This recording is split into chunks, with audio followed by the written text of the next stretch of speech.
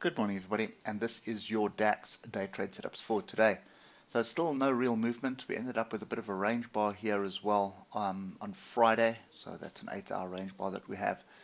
Nothing really happening right now. We are still sideways as far as I'm concerned, and you can see this bottom of the channel is still being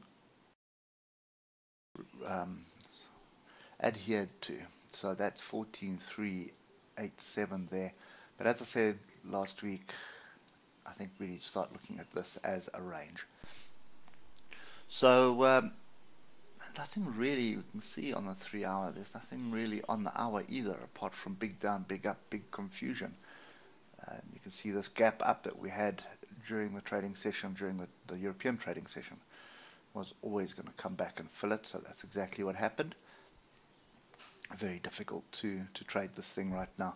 So we're looking for some kind of structure, and the problem that we have is a bit of divergence forming here on the DAX.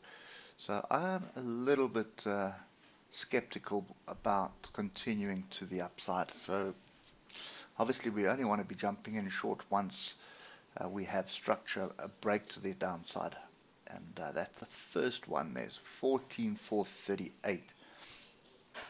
If we do get above 14,577 and we build a base there, then there's a good possibility that we do continue to the upside. But for me at the moment, this is range bound.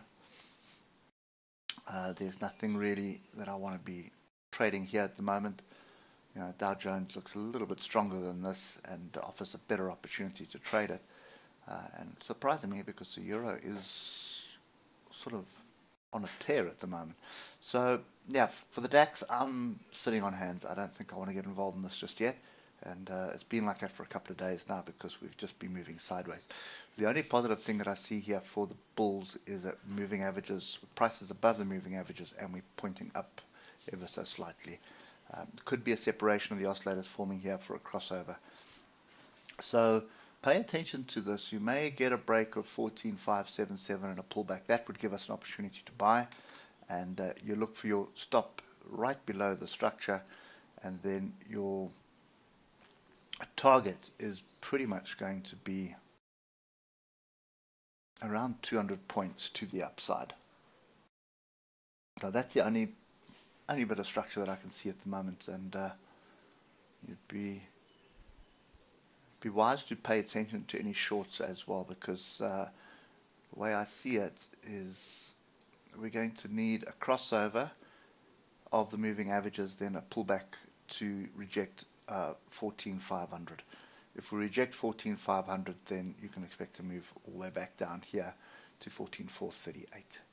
So pay attention to both. It's but I'd keep my position size small, or keep your money in your pocket, one of the two. But you need to preserve capital because there's no guarantee of anything at the moment.